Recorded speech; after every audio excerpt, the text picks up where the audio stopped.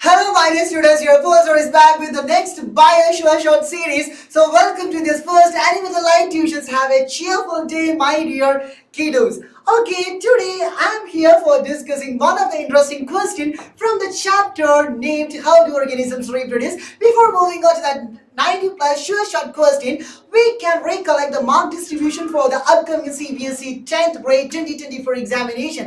And as you know, there are different two units for the biology. The first unit is unit 2, that is World of Living, which comes under this category of the unit 2, that is World of Living, Life Processes, Control and Coordination, How do organisms reproduce, and heredity chapters are there. And all together from this chapter we will be getting 25 marks in our upcoming board examination of the 2024. But when it comes to the last unit, that is unit 5, Natural Resources, in this chapter we only have one chapter for studying, and if you are studying the all concepts of the our environment chapter, you will be able to get 5 marks from this chapter. Together, 25 plus 5, that is 30 marks will get from the biology session. So don't miss any of the concepts of the biology, because biology studies are very important. Most of the topics or most of the questions and most of the answers will definitely, most of the answers, it's not most of the answers, most of the marks will definitely get from the biology session when we are comparing the physics and chemistry, because the more weightage is for the biology, that is 30 marks. Okay, so don't miss any of the concepts of the biology, don't skip any of the concepts of the biology.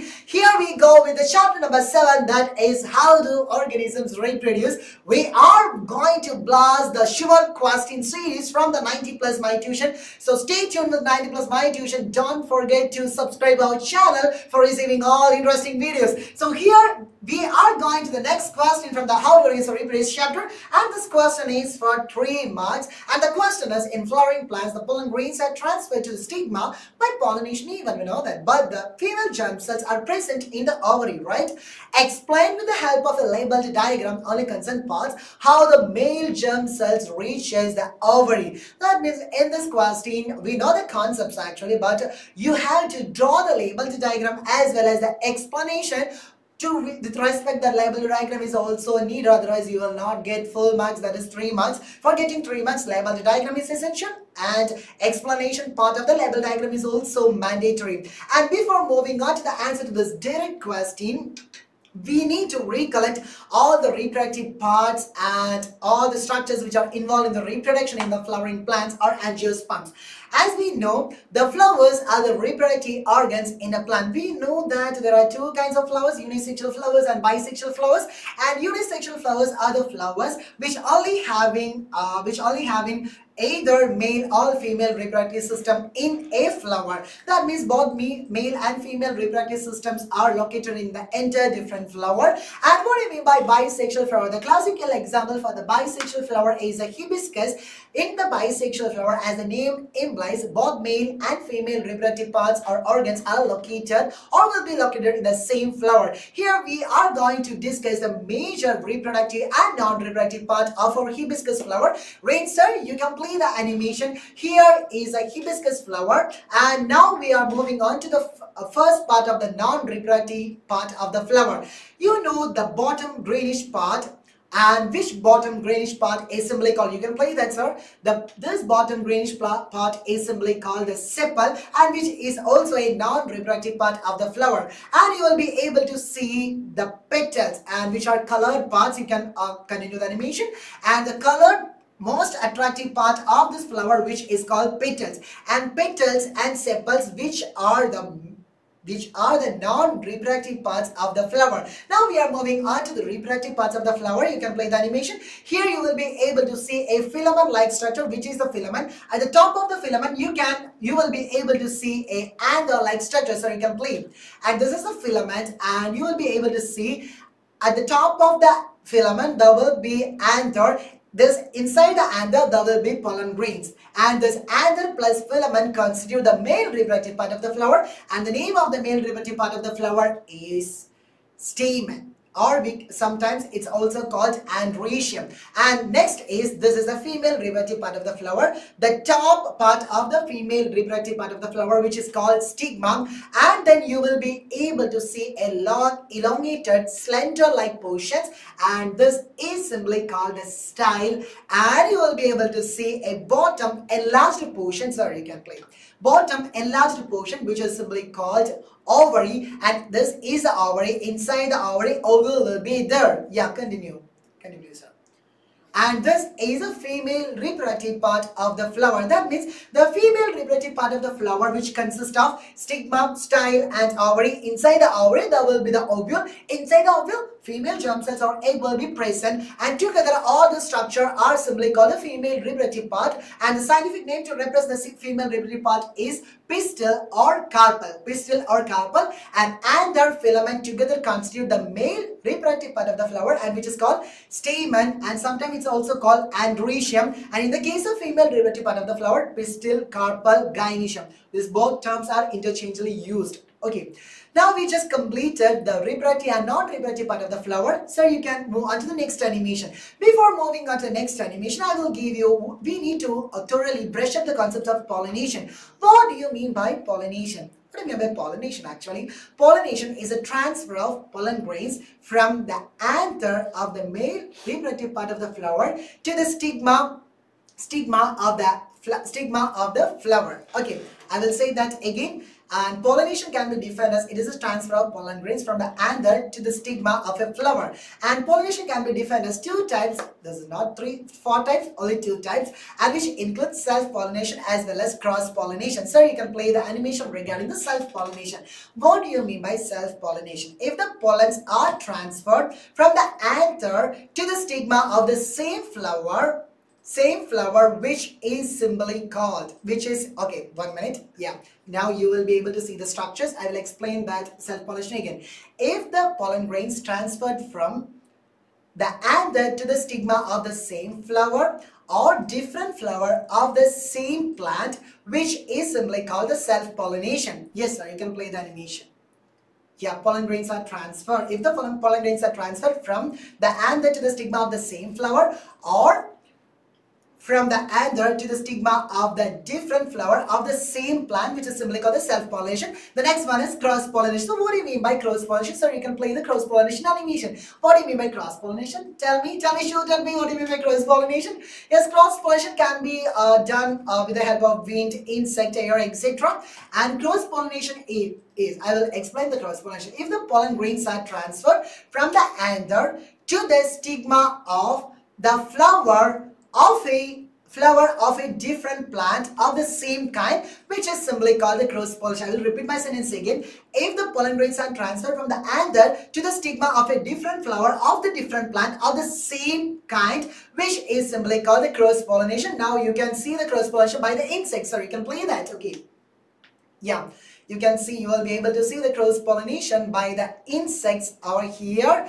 Yeah, cross-pollination. Now we need to discuss about the after events of the cross-pollination, or even if it is cross-pollination or self-pollination, we need to discuss about the events that occurs after the pollination event. Sorry, you can disconnect and please play the next animation.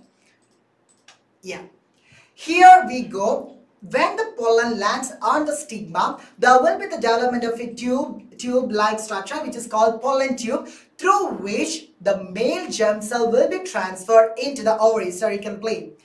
Yeah, you will be able to see the pollen germination, and there will be the growth of a tube-like structure through which the germ cells or male germ cells, male gamete, will be transferred or delivered into the ovary for the fertilization process. And inside the ovary, ovule will be there. When they reaches into the ovule, they will find to fuse with that of the egg cells or the female gamete or female germ cell present in the ovule. Okay sir, that is enough, and we will show the detailed animation regarding that pollination after the pollination events. Okay, when the pollen lands on the stigma, the pollen germination occurs on the stigma, and there will be the growth of, sir you can play, there will be the growth of a tube-like structure which is called pollen tube, and through which germ cells or male germ cell or male gamete will be transferred. And in this animation, the male germ cell is not transferred, or male gamete is not transferred into the ovary, but you should consider that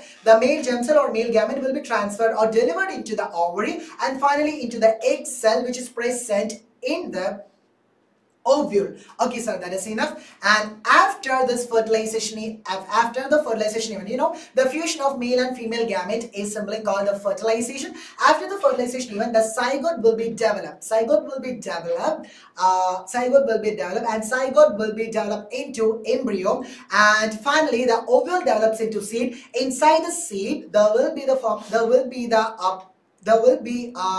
because inside the seeds, after the ovule develop into seed, inside the seed you will be able to find out the embryo, and the fruit will also be formed. From where?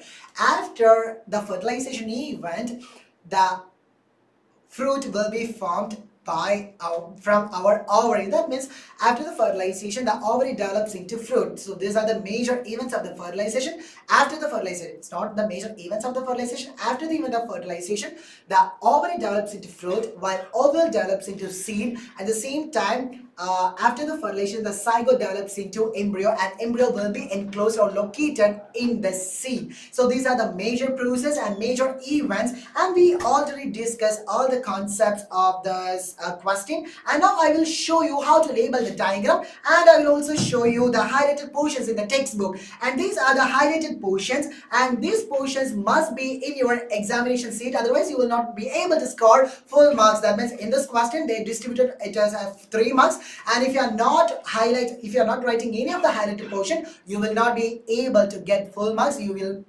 have to include the explanation part of the male and female reproductive system, followed by the self-pollination, cross-pollination, and fertilization event. That is enough, and that is enough. If you are mentioning the post-fertilization changes also, like zygote develops into embryo, and ovary develops into fruit, and ovule develops into seed, that will be an additional advantage for getting marks. Okay, and this is the label diagram. You should, 1 minute, sorry, and you should draw this diagram or illustrate this diagram, and it is mandatory to mention pollen grain, stigma, male germ cell, pollen tube, ovary, followed by the female germ cells, and you should make a heading, or you should give a heading as germination of pollen on stigma. Okay, all the points will directly come from your textbook. Textbook reading is very essential. I will show you what are the major portions to be highlighted in your textbook. Yeah, I hope you took the screenshot. Yeah, this is a diagrammatic representation, and annotation is also needed.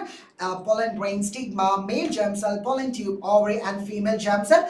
All this part must be labeled. Answer, please remove the banner, and you should give a heading it as germination of pollen on stigma. And next we need to explain the parts. I already explained all this part through our animation, and this explanation part is also needed. And stamen, we know stamen is a male reproductive part, and it produces pollen grains. And we know the ovary. Ovary is also female reproductive part, and ovary contains ovules, and each ovule has an egg cell, and pollen need to be transferred from the stamen to the stigma. And we already discussed about the self-pollination, difference between self-pollination and cross-pollination as well. If this transfer of the pollen occurs in the same flower, it is referred to as self-pollination. On the other hand, if the pollen is transferred from one flower to another, it is known as cross-pollination. Yeah.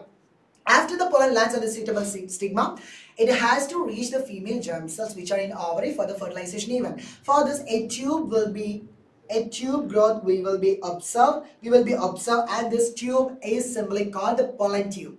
Okay, this seed is simply called the pollen tube. When after the pollen lands on the suitable stigma, it has to reach the female germ cells which are in the ovary. For this, a pollen tube grows out of the pollen grain and travels through the style to reach the ovary. Okay, the male germ cell or male gamete produced by pollen grains fuses with the female gamete present in the ovule. This fusion of germ cell, which is simply called the fertilization, and fertilization gives the zygote. And after the fertilization or followed by fertilization, the zygote divides several times to form an embryo. Within the ovule. That is the first event after the fertilization. And second one is the ovule develops a turf cord and is gradually converted into seed. That means after the fertilization, ovule develops into seed. And next one is after the fertilization, ovary grows rapidly and ripens to form a fruit. And meanwhile, the petal, sepal, stamen, style and stigma may shrivel and fall off, and all these points are very essential. Now we just discussed the 3 mark questions from the category of the flowering plants of how do organisms reproduce. So stay tuned for 90 plus my tuition app, and I will be back with more interesting case based and more expected questions that we can expect in our 10th grade CBSE 2024 examination. Don't forget to subscribe and watch our video and follow up for all the videos. We will be there, and gonna hit the side. Good night. Bye bye, my dear friends.